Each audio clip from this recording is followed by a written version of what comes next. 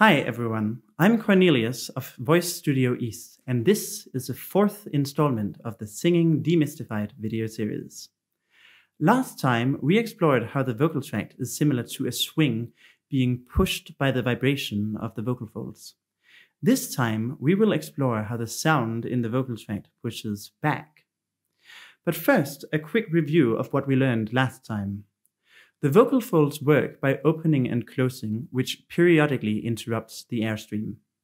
This creates sound waves that are reflected at both ends of the vocal tract, the mouth and the larynx, and which can interfere either constructively or destructively with the subsequent wave.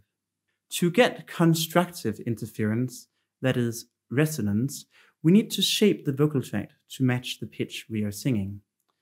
Now, if we remember that sound is pressure, we might arrive at a startling conclusion. The sound in the vocal tract applies pressure on the vocal folds. This pressure is periodic. It swings from high pressure to low pressure, which is to say, from pushing the vocal folds outwards to pulling them inwards.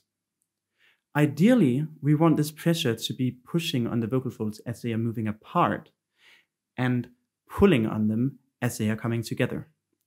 This way, the sound in the vocal tract assists the movement of the vocal folds, constructive interference, instead of hindering them, which would be destructive interference. Let us consider how to achieve this by thinking carefully through what happens in the throat. As the vocal folds close, the air above them continues in its momentum, leading to a drop in pressure above the vocal folds. Ideally, we would want this pressure to be lowest when the vocal folds are closing, not just after they have closed. Conversely, as the vocal folds open, the airstream through the glottis creates a buildup of pressure above the vocal folds. Again, we would ideally want this pressure to be highest when the vocal folds are in the process of opening, not just after they have opened. In both cases, then, the pressure changes are a bit late compared to what is optimal for the vocal folds. This means we want the reflected sound to arrive a bit early, which is slightly suboptimal for interfering constructively with the subsequent sound waves, but far better for interfering constructively with the movement of the vocal folds.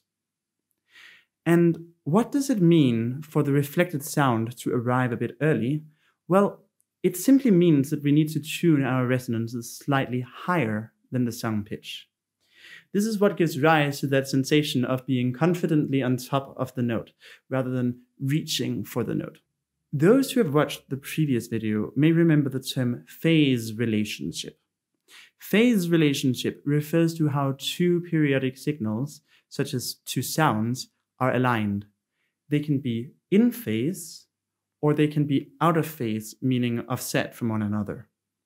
Phase relationships are what determine whether you get constructive or destructive interference. When singing, we experience the following trade-off. Because the movement of the vocal folds lags behind the sound they emit, the reflected sound cannot simultaneously be in phase with both. By tuning the resonant frequency slightly higher than the note we are singing, we bring the reflected sound into phase with the vocal folds. Conversely, if the resonant frequency were a bit lower than the note we are singing, the reflected sound would be out of phase with the vocal folds and would actually dampen their vibration. Because we achieve different phase relationships depending on whether we're singing below resonance, at resonance, or above resonance, we can experience discontinuities when the sung pitch crosses a resonant frequency. Here is a clip from PhysicsGirl, who made a video exploring this topic. So the other day, I was holding a tube and I thought to myself, I could find the resonant frequency of this tube by singing into it and sliding up the scale of frequencies like this, until it resonated. Because physics. But something super weird happened. I don't understand. I was so happy when I saw that you were still doing it.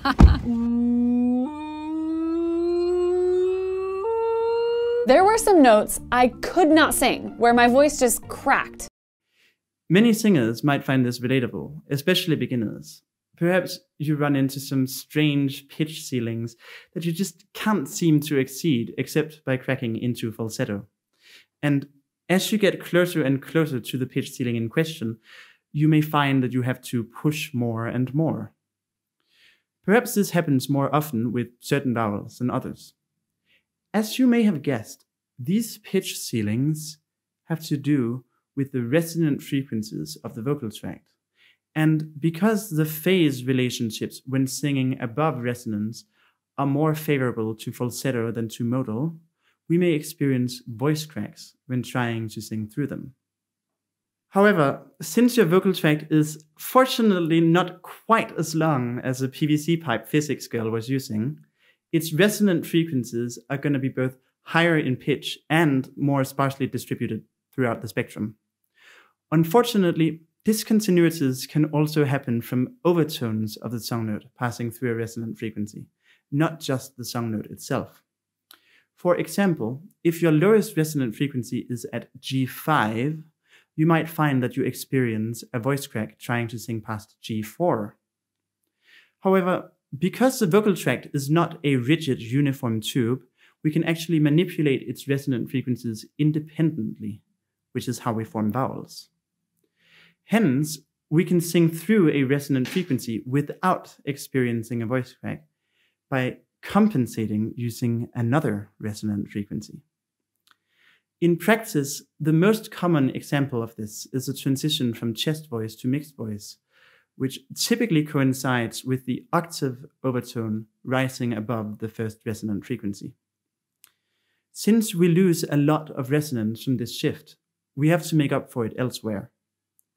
This can be done either by compensating using the second resonance, tuning it typically to the third harmonic, or by adding twang, which strengthens all the resonant frequencies, but especially the third and fourth.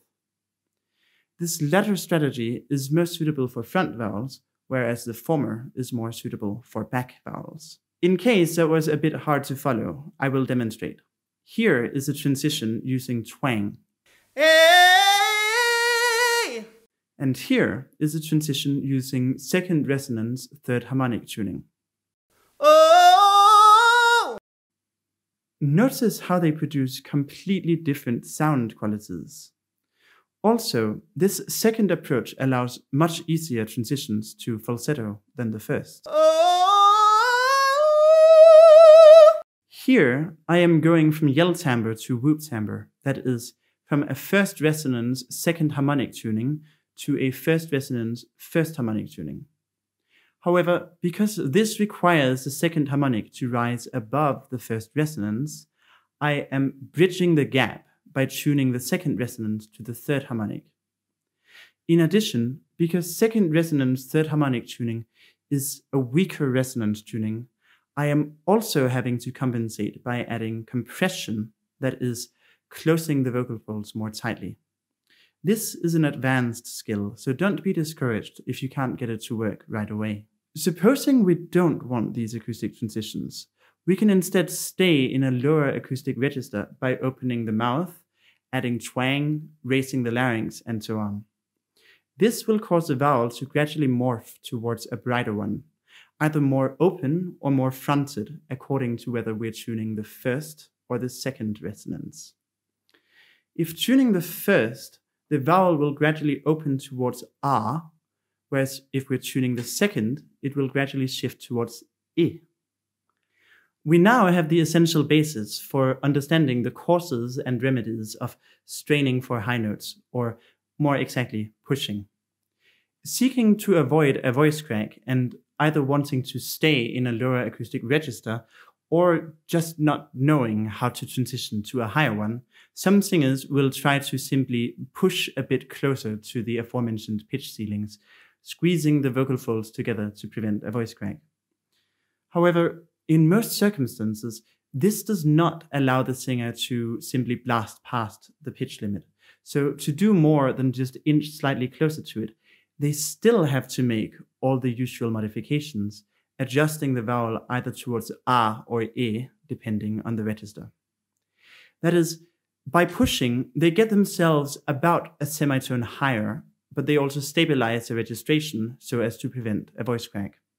Then they make the usual modifications, but now with a lot of extraneous effort.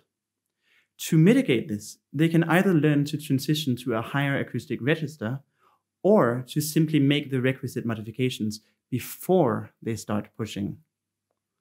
I have occasionally seen this referred to, mainly by classical singers, as singing on the resonance or singing on the harmonics, and it is what gives rise to that coveted sensation of being on top of the note. This has been the second episode in a 3-part series on resonance. The final part will focus on its practical implications with regard to mixed voice and explain how to avoid a particular type of vocal deterioration. In the meantime, you can check the description for a blog post on resonance. Stay tuned, remember to like and subscribe for more content, and as always, thanks for watching.